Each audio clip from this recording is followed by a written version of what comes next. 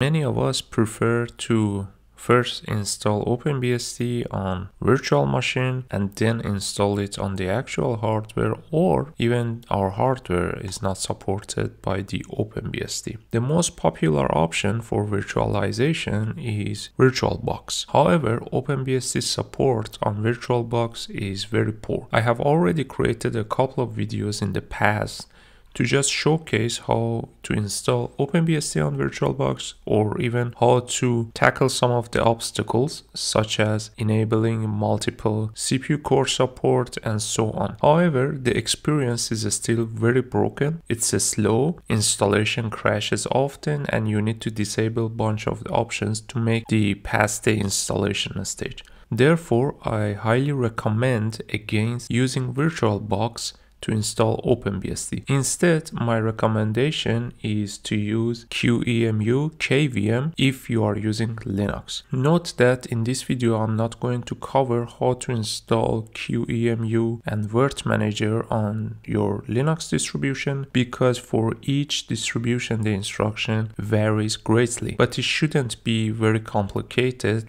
than installing a bunch of packages plus maybe doing some configurations here and there. My assumption is that you have already KVM QEMU up and running, and you can actually access your Virt Manager and even test it ideally with another operating system and test it that everything works. For the OpenBSD, the experience on KVM QEMU is very similar to the actual hardware, and the speed is fast, but I have to be very upfront with it that the sound is not working. Besides doing just one or two small configurations here and there, everything else is offered out of the box. So let's go through it. The first thing is to create a virtual machine. You have to actually click on the manual install because the Virt Manager doesn't recognize OpenBSD at all. And even here, if you try to type OpenBSD, there's no option, and even sadly there's nothing for the FreeBSD.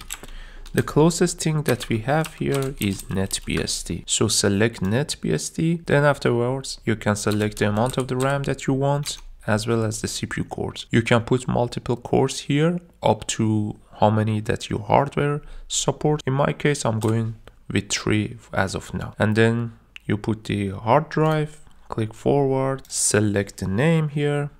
So I'm going to put OpenBSD test.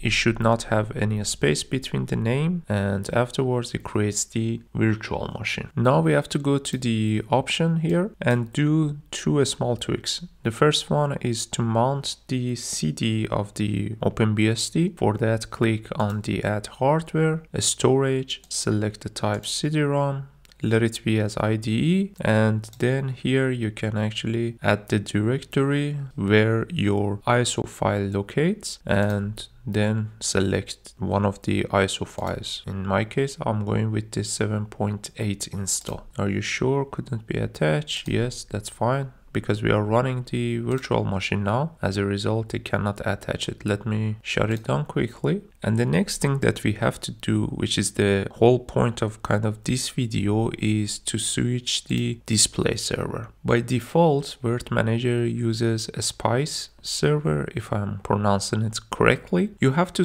change this one to VNC. It will be slower, but it is better for OpenBSD, because if you go with the default one, the mouse and keyboard will not work. If you press whatever in the installation, nothing works, and then you may think, oh, everything is broken. Of course, we have to change the boot options and selections. I have forgotten to demonstrate that. That's why when I boot it, nothing showed up. You just need to select the CD-ROM and put it as the first bootable device. And then let's start again. We should be able to launch the virtual machine and go to the OpenBSD installation. The rest of the process is the same as any normal OpenBSD installation, so I'm not going to demonstrate it. Just to make sure that the keyboard works, I type here I, and then you see whatever I type works fine. Now, there's one more step that we have to do, and that comes post installation. And that one is about setting the screen resolution for your virtual machine. I'm going to actually launch my own virtual machine here and demonstrate to you how you can actually set the screen resolution of your virtual machine. Alright, the virtual machine is booted. The first thing that you have to do is switch to the root user and then go to the etc x11 xenodm x setup 0 file and go to the bottom of the file, add this line which is xrender --output default --mode and then set the screen resolution that you wish. In my case I put 1024 by 768 just to have it as a small window on my disk. Once you have done that, reboot your system and then you should see the desirable screen resolution in your virtual machine. That's all for this video. I see you in the next one. Have a great time. Cheers.